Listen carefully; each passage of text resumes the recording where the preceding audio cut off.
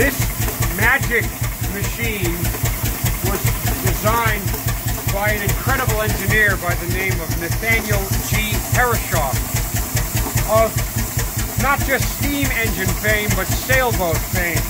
This man was essentially designing the maritime equivalent of spacecraft in the 1890s. He was a master of hydrodynamics, he was a master of high-performance engines, and he was a master of making everything as light in weight as possible.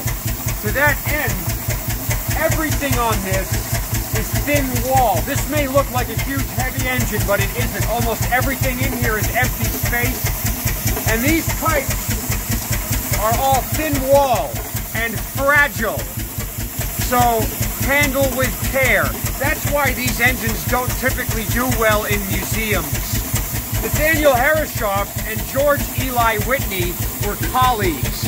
They both approached things in the same way, and in fact, you'll see on Whitney's engine, his crossheads are designed in the same way that these valve pivots are. Valve rod pivots, they're high surface area, they're low weight, they're actually hollow. You can go right through the pins, but they are high surface area because George Whitney and Herreshoff and everyone else back then who knew anything knew that the wrist pins are very high wear items, and on a lot of engines they were very small. So they increased the bearing area to stop that from wearing out.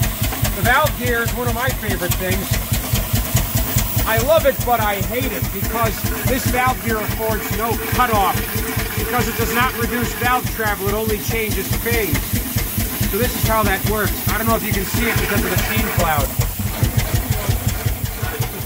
What it does, I'll stop the engine briefly so you can see it.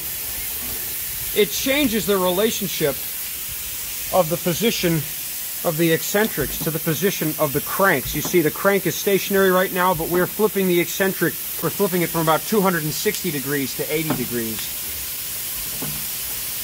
Or, yeah, 280 to 80 actually.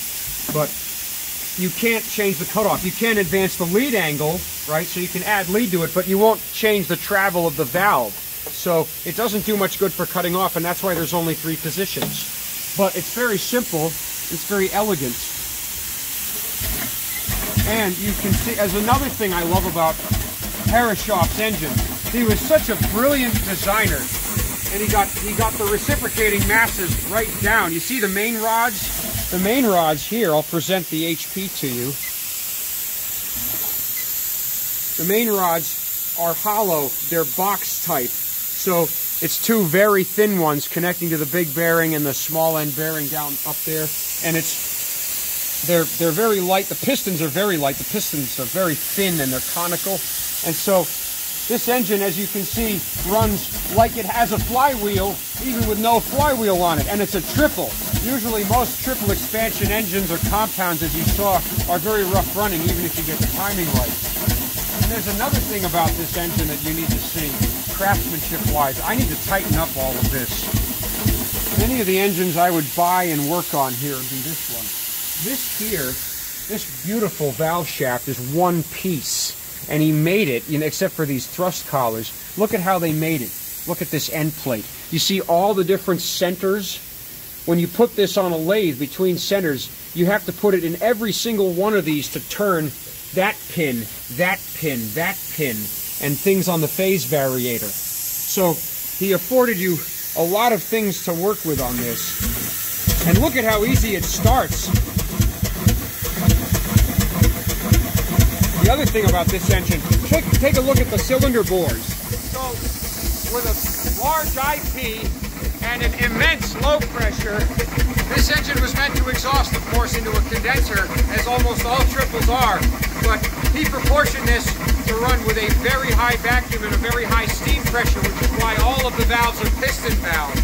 And when you put this in a clipper hull or in a torpedo tumble home hull, this thing could drive you along at 20 knots. And look at how smooth it is. We're sitting on caster wheels right now. There's only little chocks under the wheels. It's just on a loose trailer.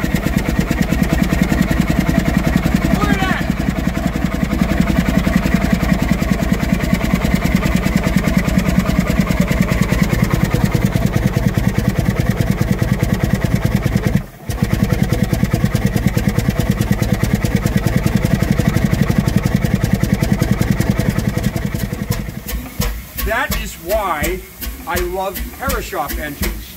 One of the few things that I'm actually that obsessed over. And you can see, well, I let the engine speak for itself in this case.